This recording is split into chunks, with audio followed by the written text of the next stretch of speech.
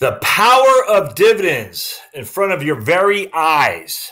I'm going to do this video. I did it before on this exact same topic a few months back, but I'm going to do it again because I think it just goes so along with the reason I'm not a big fan of fixed index annuities, because dividends play such a huge role in investment success, and fixed index annuities don't use dividends. And because of that, there's no way a fixed index annuity can beat the stocks for any given longer term of time. Just can't when you're not using dividends. So I'm going to show you why here using the American Funds Investment Company of America. It's just, I cannot stress this enough.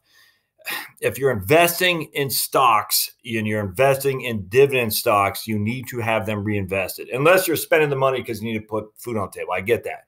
But man, if you're not reinvesting your dividends, you're not, or even worse, if you're not receiving dividends because you're in a certain portfolio that doesn't give you dividends off the portfolio that you have, I would ask you to think again without question, because the dividends, I'll show you, are just critically important. All right, so don't forget to subscribe down below. Got my subscribe t-shirt on, and I got that little thing right there to brainwash you to subscribe. All right, and then, of course, thumbs up and questions, and thumbs up, comments, questions even, by all means. All right, so let's dive into this. One of my favorite investment pieces ever, and I'm going to share it with you again. Again, this is twice now I've done this, and I'll do it every single day if I'm asked to. I love this. I think it's so the most fundamentally important thing on investments you got to understand. Investment Company of America, the ICA guide, they've used this every year since the dawn of mankind, since I've been in this business, that's for sure. It's just wonderful. And it's the same story over and over and over again. This is for 2018. I don't know if that's the end. It's probably not the end of 2018. It's probably the end of 2017. They talk about the founder. They talk about, let's make this even, see, I don't want to make it too big because, well, I'll tell you, we'll make it big right there. They talk about why you got to stay ahead of inflation, because a postage stamp has gone up 1,567% since 1934. Loaf of bread has gone up 1,780%. A single family home, 4,000%. Automobile, 2,500% roughly. And you have to have something that can beat the rate of inflation. And stocks do that. Bonds don't. That's all there is to it. And stocks have outpaced other investments using average annual total return. Stocks have averaged 10.1, bonds 7.9, cash 4.8, and inflation 4%. These are calculated with dividends reinvested from 1967 through 2017. You're not getting bonds at 7.9 going forward. It's not. I doubt you get stocks at 10.1, but you're certainly not getting bonds or cash at those rates. It's just not happening. But anyway, at the end of the day, they're saying, look, inflation is 4%, cash is 4.8. So after inflation, you're not making much money in cash. And after taxes, inflation, you're not making any money. And that's that will forever be the case. All right, so informed investing versus saving. And this is the power of dividends right here on top of growth stocks. And they give us the boons. And I've been using the same couple. They haven't changed the picture for years. It's so important to understand. This is how fixed income account works too, by the way. You put $200,000 and it was a 20-year government bond, a treasury bond that back then was paying 6.02 a year.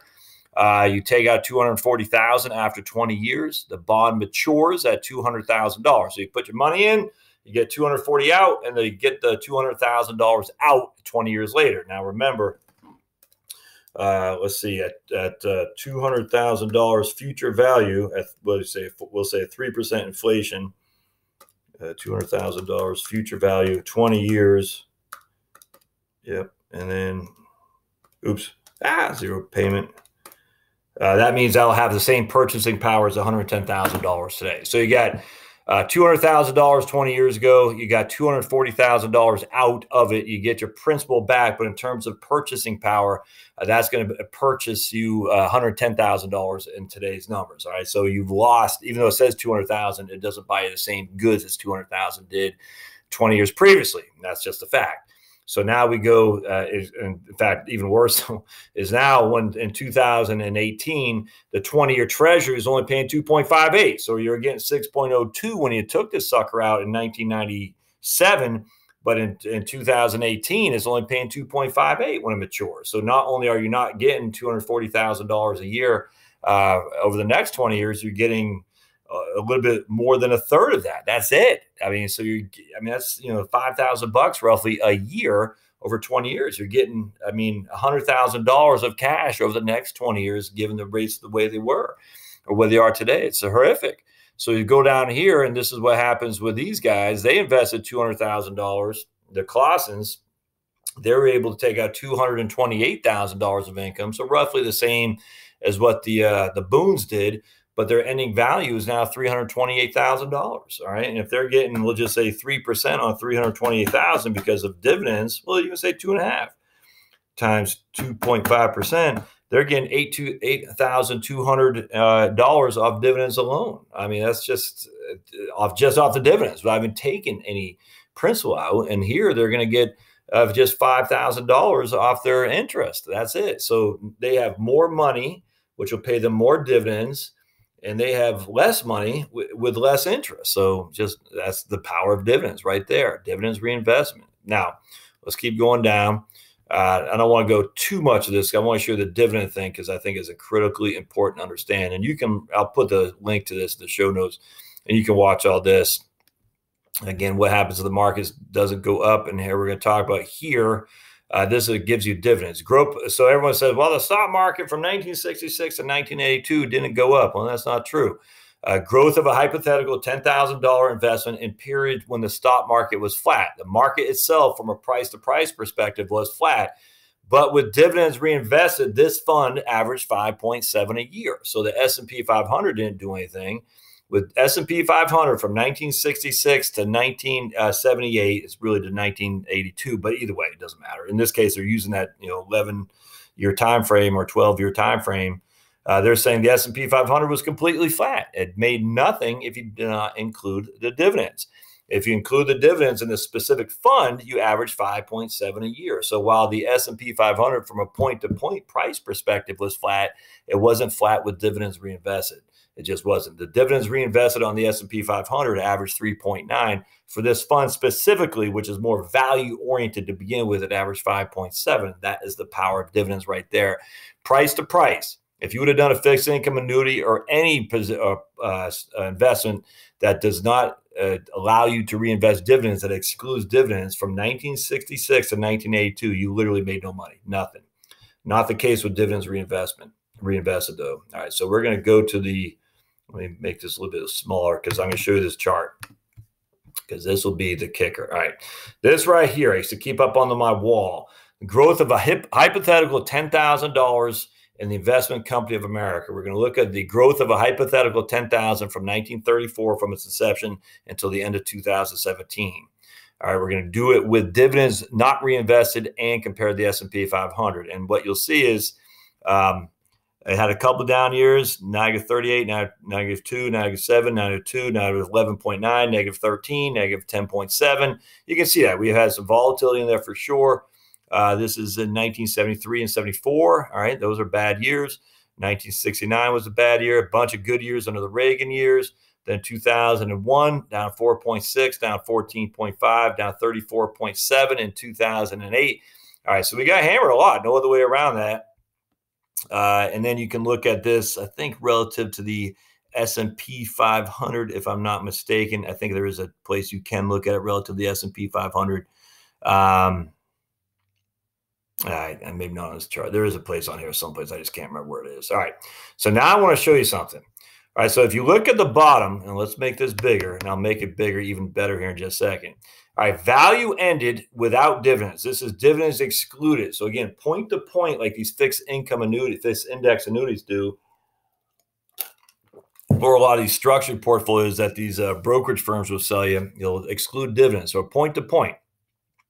Value at the end of the year. So we started with how much we start with $10,000. Yeah, we start with $10,000. All right. So in 1950 is worth $45,000. All right. And we go to 1960. This is value with dividends not reinvested. Is worth $145,000. 1970, we'll just go to 1980, is worth $307,000. Pretty good, but I mean that's over a long time. 2000. Without dividends reinvested, all right, it was worth $5.8 million. Not too shabby, $5.8 million without dividends reinvested. And then at the end of 2017 is worth $12.95 million without dividends reinvested. All right. Now watch the power of dividends reinvested. So in 1950, this $10,000 grew to $45,000, even having gone through the Great Depression. With dividends reinvested, though, it grew to $76.6 thousand. We'll go to 1970. This guy without the dividends grew to $307,000. And our portfolio with the dividends grew to $908,000. We'll go to 1990. Without dividends is at 1.58 million. With dividends is $10.4 million. And then we'll go to the end of 2017. Without dividends is $12.95 million. With dividends reinvested is $147 million. The power of dividends compounded over time. And we'll see this right here. So basically what we're seeing here is they show you the value of the dividends reinvested. So an investment company of America with dividends reinvestment is $1.47 million on a $10,000 investment from 1934. Stock market, which is the S&P 500 with dividends reinvested, was $60 billion. So the ICA gave us 12.1. The stock market S&P 500 gave us 10.9. So it's only a 1.2% difference. Not a big deal, right? Well, if that's compounded over time, that's huge, huge. Without the dividends, we got 8.9%. Capital return without dividends gives 8.9 average annual return. But it only gave us at the end of that time frame $12.95 million. So even though we only were down roughly 3.2% a year, the dividends gave us 3.2% a year. If it wasn't reinvested, that compounds 3.2% a year plus 3.2% a year, or times 3.2 times each and every year, compounded year over year over year. And this light blue is how much more it grew with the dividends than the dark blue, but that's not drawn to scale. Here it'd be drawn to scale. This chart is based on a logarithmic scale, so it uses smaller and smaller increments for larger numbers. If the scale, this is this chart right here. If the scale or arithmetic would say 1 inch representing every $10,000, the dark blue area, including results of dividends have been excluded, would be 108 feet tall. So again, if we used arithmetic, this dark blue area, which is not having dividends reinvested, would have given us all of 108 feet tall if it's just 1 inch represent every $10,000. The lighter blue area, though, that's about a 10-story building. The lighter blue section, though, withdrawn to scale arithmetic with 1 inch representing $10,000, would be higher than the Statue of Liberty. In fact, it'd be more than 8 times the height of the Statue of Liberty. This illustrates, so basically, here's the Statue of Liberty, 151 feet, and here's a dividends reinvested if it was drawn to arithmetic scale, 1 inch representing every $10,000. You'd have 101,232 feet, 8 times as high as the Statue of Liberty. With the dividends not reinvested, it wouldn't even be as high as the Statue of Liberty. And that, my friends, is the power of reinvesting dividends. Time and reinvesting is just, you just got to do it. If you're going to buy stocks, you need to reinvest the dividends. I cannot stress that enough. I just cannot. There's the proof right there. On any given year, it won't matter. But for a 20, 30-year time frame, I mean, we're talking, let's just look back from 1934, all right, where we both started 10,000 bucks. We'll talk to 1950. We had 76,000 in our account with dividends reinvested, and you had 45,000 in your account without dividends reinvested. We had 30,000 more than what you had just because we reinvested the dividends. If we go to 1960, which would be the course of a 30-year time frame, not even, we'd have 100. You would have 145,000, and we have twice yours, more than twice. We have 336,000. So over the course of your lifetime in retirement, we would have more than doubled you just from nothing more than reinvesting dividends.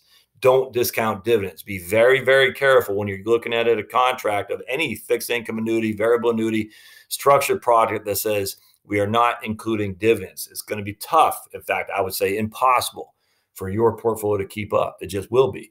Now, again, if you're buying it with the context that you want bond-like returns, that's different. But if they're excluding dividends, you're not getting stock-like returns. It's impossible.